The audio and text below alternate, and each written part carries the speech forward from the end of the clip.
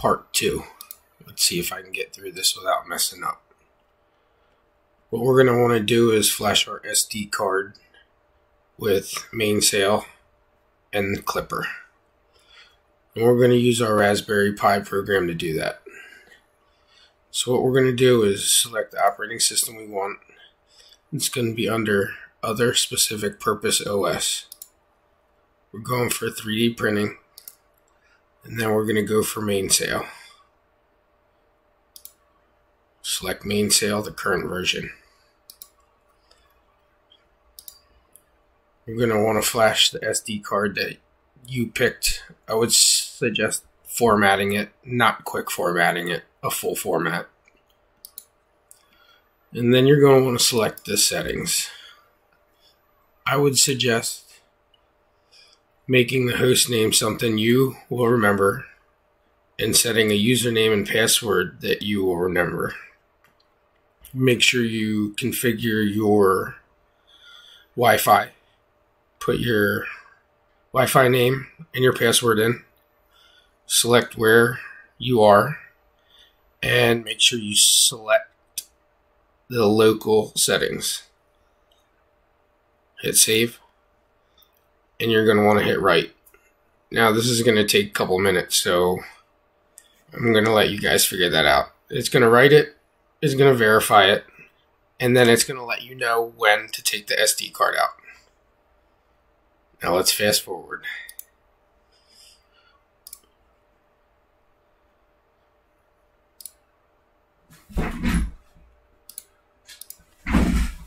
Let's put our SD card in our Raspberry Pi right here. And let's power it up.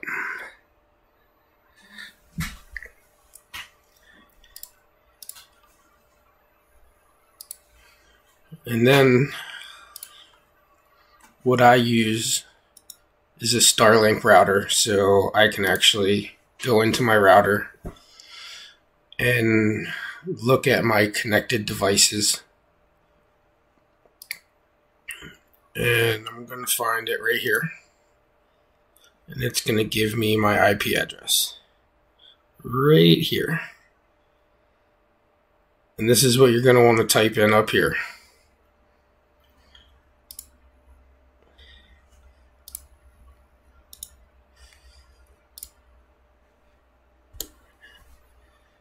And this is what we're going to be greeted with. Saying that it doesn't have a good file. Which is okay right now. Let's hit machine. And let's update all these components.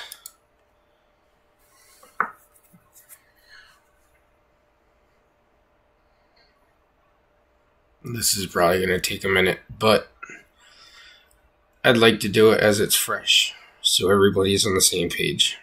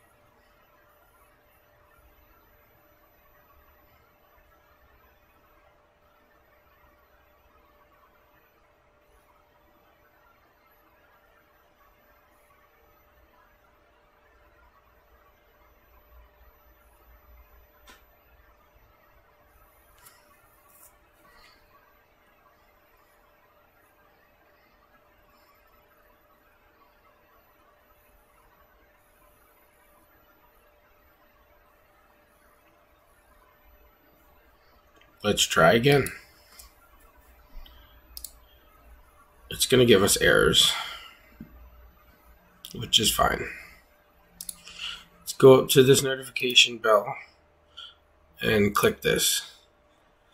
This is the password you created.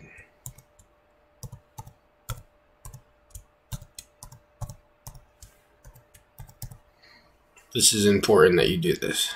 Hit submit. Good, we can exit out of this. Try again. It's going to get rid of some of errors. Perfect. Actually got rid of a lot. So that part's done. We can just get out of this for now. So now what we're going to want to do is we need to create the firmware for our motherboard. And that's where PuTTY comes into play. So you're going to use that IP address that you logged in with on your browser. And I created a preset, so all I need to do is load it and hit open. Just hit accept. You're going to log in with the username and password you created.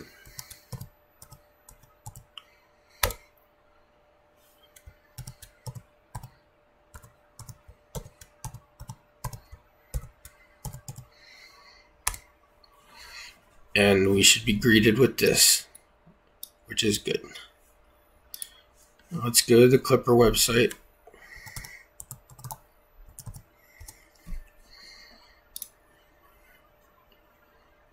And here's them copy and paste things I was talking about.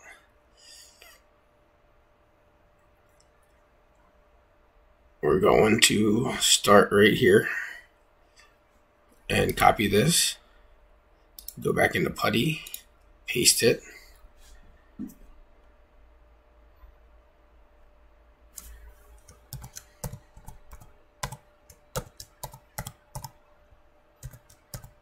Looks like it wants my password again.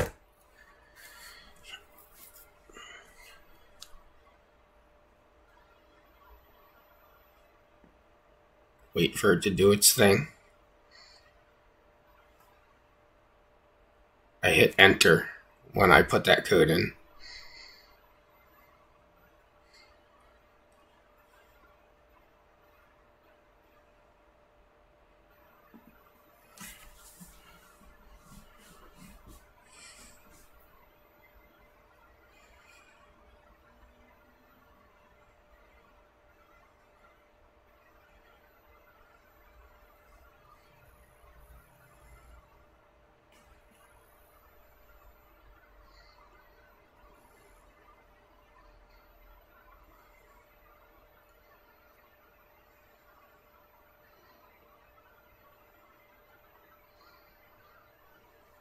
Okay, that seems to be done.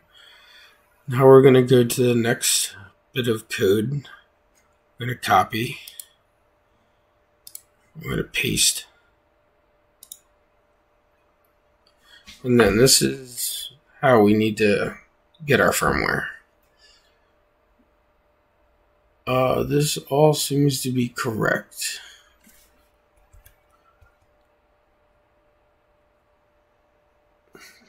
That Mega AVR. This is the correct model. So these are the correct options that we want to set. And just to make sure, you go into my printer config.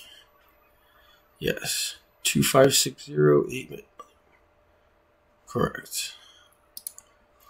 So we're going to hit Q for quit.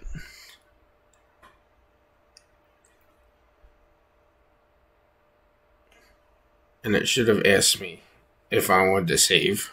But let's see what happens. I'm going to hit make. And it's going to build what I just asked it to.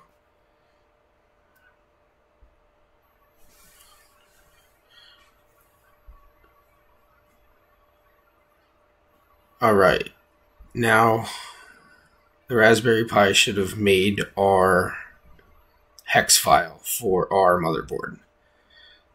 Let's exit out of this.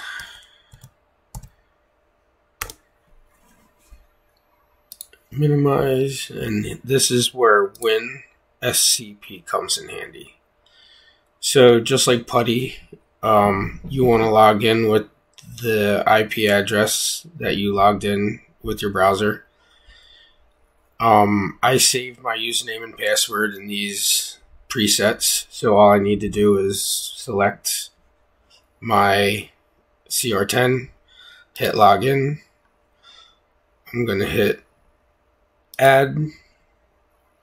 You probably need that. And then it already brought me to the right folder, but if it doesn't bring you here, I'll show you how to get there. Basically, it's home. Well, this is the name of my computer, so this is the folder that you want, whatever the name of your computer is. Go to Klipper, out, and this hex file is what you're looking for. You can basically grab this, drag it onto your desktop,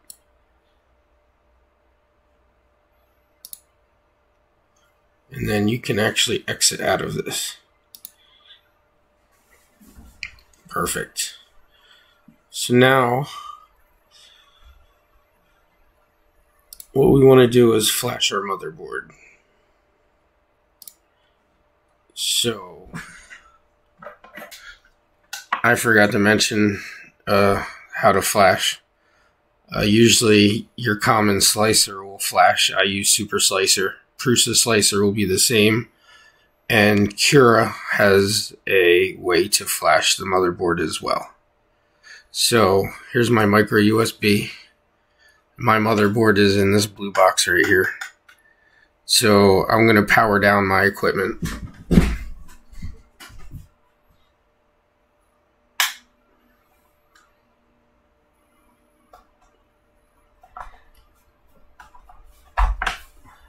And unplug it. I don't know why, mine's temperamental. And it needs to be unplugged in the on position for some reason. So I just plugged it into my computer, the motherboard. And I'm going to go to Super Slicer. And configuration, flash printer firmware.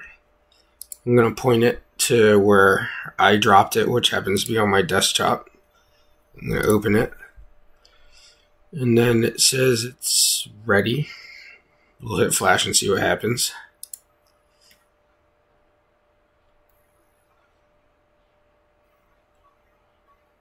And flashing failed. Perfect.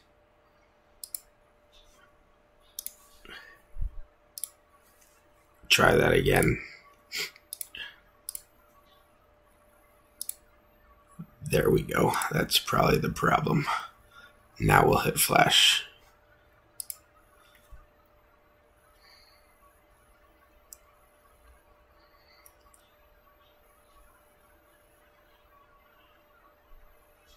Perfect. Success.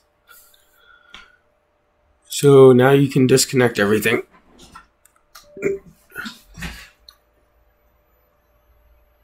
Get out of this. Doing.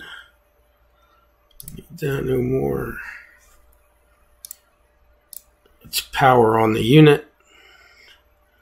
I'll get you on Safari. So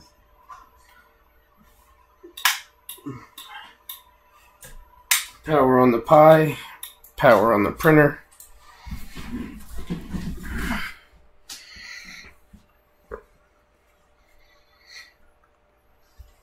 Give it a few minutes. Well, hopefully not a few minutes, because we already did some Mainsail stuff.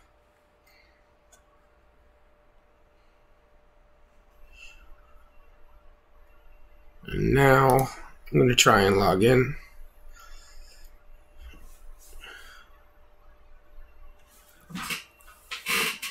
Looks like it's still logging onto the internet.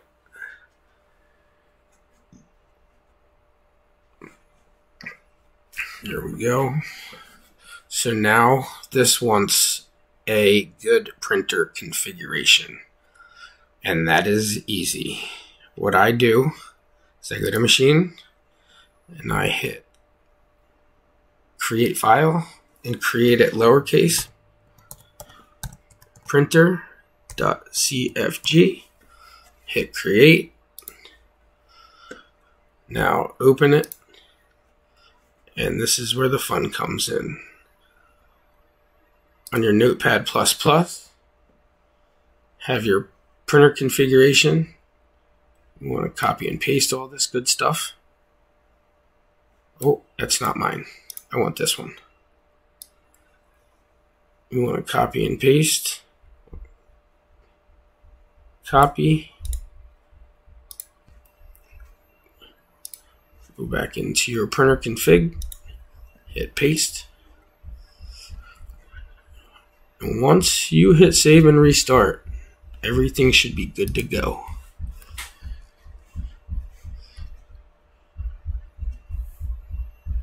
Oh, I need to plug my printer in, the Raspberry Pi, into the motherboard. I'm going to do that now.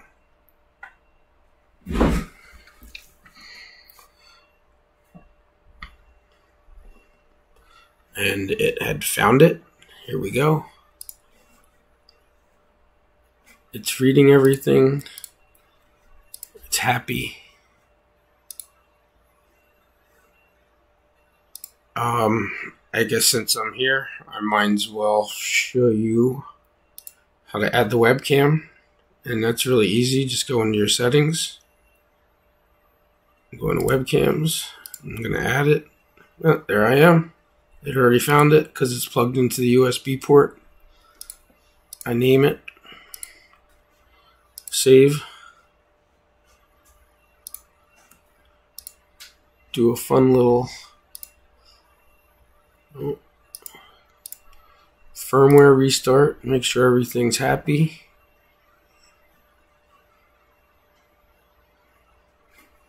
There we go. Let's see if we can talk to it. I'll talk to home.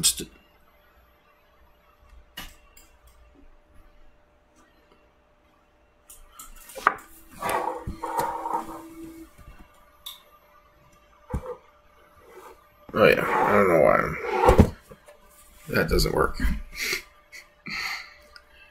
Well, that should be it. We'll be off to more videos. I guess you'll want to know something else. Let's figure out what the next video needs to be.